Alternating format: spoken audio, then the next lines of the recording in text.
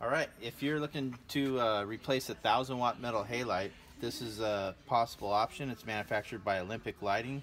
It's a 250-watt LED corn light.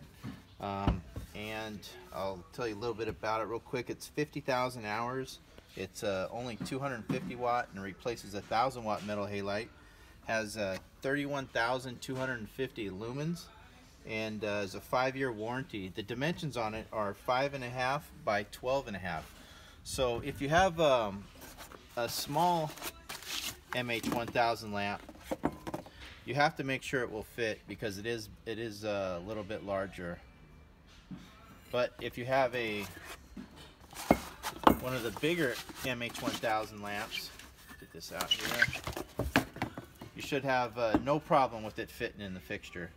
This is the 1,000-watt metal halide, 250-watt Olympia Lighting. So you're saving 750 watts. So typical return on investment is under a year. If you have any questions, just give us a call. Phone number will be at the end of the video. Thank you.